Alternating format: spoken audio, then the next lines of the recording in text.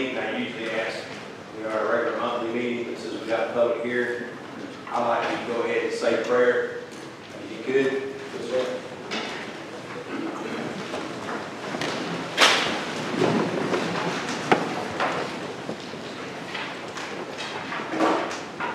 Let us go to the Lord in prayer. Precious Heavenly Father God, Lord, we come to you today and just thank you for every blessing. Lord, we thank you for the blessing of the freedom that we have, that we can come together as a community and discuss those things that are important to us.